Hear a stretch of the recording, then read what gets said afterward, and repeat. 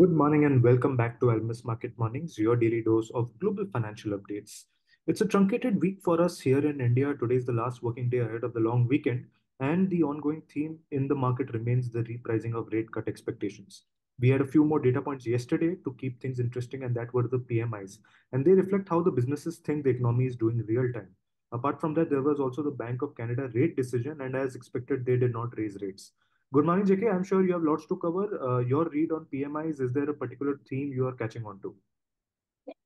Yeah, good morning, Swaraj. Yes, I think PMI numbers were good on the most part, and the heartening thing is that the manufacturing has shown an improvement in Eurozone, UK as well as in the US. So for months we have been seeing manufacturing, still in a big downturn, and services holding it up, but though it still remains in the contraction territory, the the number has actually improved on a month-on-month basis, and that's a good sign for the global economy.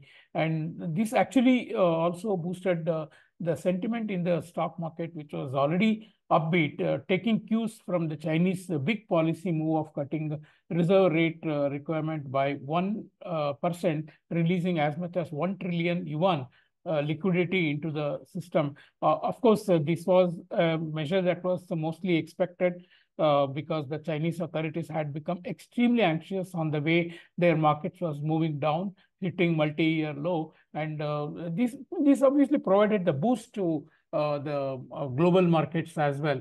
And in fact, it actually boosted the Indian stocks also, which were trying to recover, and they ended somewhat better than what it looked in the beginning of the day. Yes, but if you look at overall market, S&P 500 made fourth consecutive all-time high yesterday, and what the market is looking at now is actually the Magnificent Seven that the Bank of America analyst has coined for the companies of Apple, Microsoft, Alphabet, Google, Amazon, and Nvidia and Tesla also. And one more index that they are looking at is the Philadelphia Semiconductor Index. So these are actually been the main focus, and Philadelphia Index has actually risen 20% from the lows that it was seen on November. And we all know that it is the technology sector that has been driving the market in the US in the last few weeks. Yesterday, of course, Netflix, very good numbers, and the stock rising 12% gave a boost.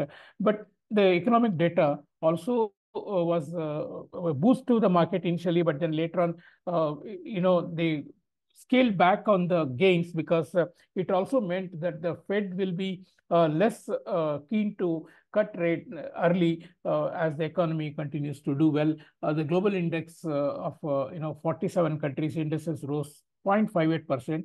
Interestingly, the European markets rose more than 1.5%, and that took cue from another tech company, a Dutch tech company, ASML, that makes machinery required for manufacturing of advanced chips, and they reported 30% rise in revenue. So why I'm focusing on the stock market is because the rest of the markets are actually been in a very narrow range. Bond market, after having bounced from the low yields that we saw in December, it is stalling, waiting for Fed decision.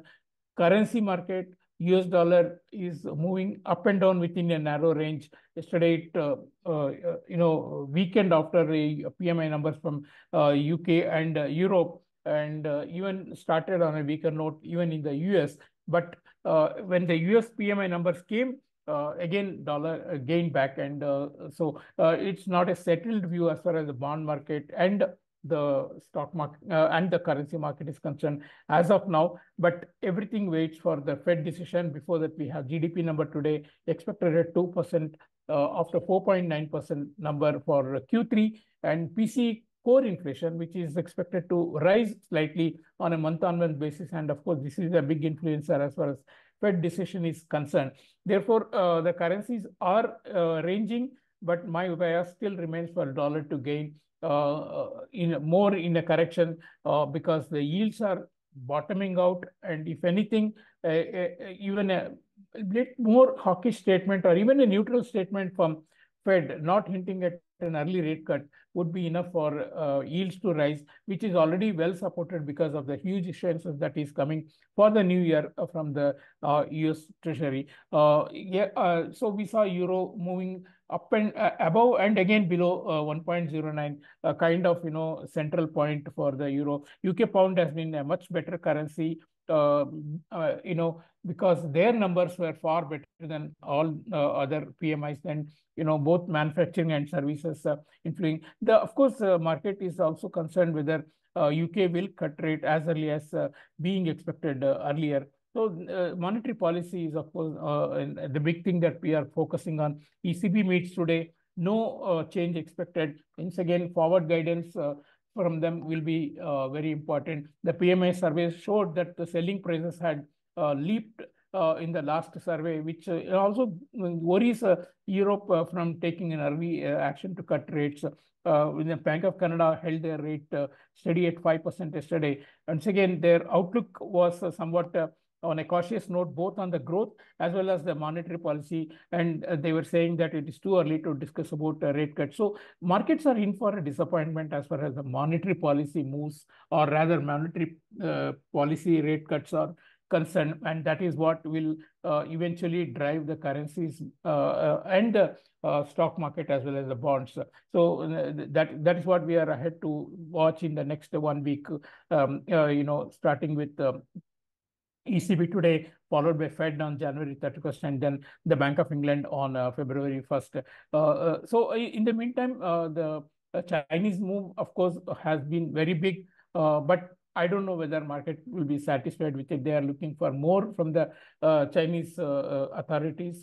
Although the Chinese markets have recovered nearly 5% from the lows seen this month, I think the rally is unlikely to sustain for too long, because the problems in the Chinese economy is not just the stock market, but there are some structural issues which need to be addressed. So I think it's a long time before investors get back their confidence. That is also shown in the Chinese yuan, which has not made much gains. It did drop to 7.14 from 7.19 levels that was seen just 2 days back, but it was not built on its gain. So I think we need to look for more measures from Chinese authorities before we have a sustainable recovery in the markets.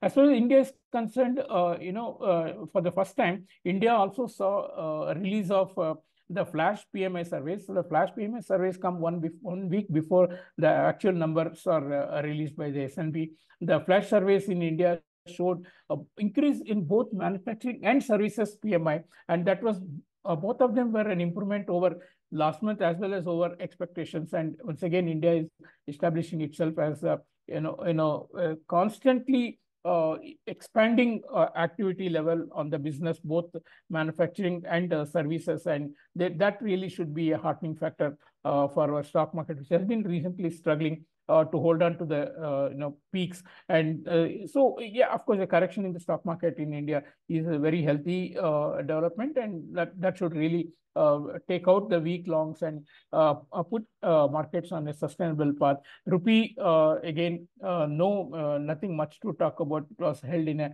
5% range. Interest from both importers and exporters very strong, below 83. Below 83.10 as well as above 83.15 respectively. So that state of affairs should continue even as we head into a very long weekend. Thank you.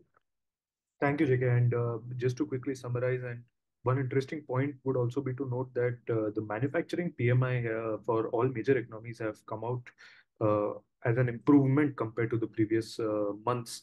We had been seeing some months where manufacturing was struggling, but now it seems things somewhat are improving. So US, UK, and Eurozone, all three major economies published positive manufacturing numbers.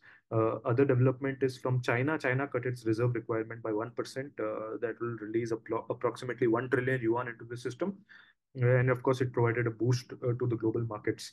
In the equity side, S&P 500 continue to make fresh all-time highs. And of course, that's something we'll keep tracking, equity side of things. And of course, the key things to look forward to today would be US GDP number, PCE core inflation. These are the data points that will be released today. And of course, ECB meeting is the key event which markets will focus on today. For rupee, we also had the release of flash PMI surveys for India, which were very robust. Increase on a month-on-month basis for both manufacturing and services. These were really positive numbers. And for rupee, we continue to trade in a narrow range. That's it from us today. Have a very good long weekend, everyone. Tune in on Monday for the latest in the financial markets.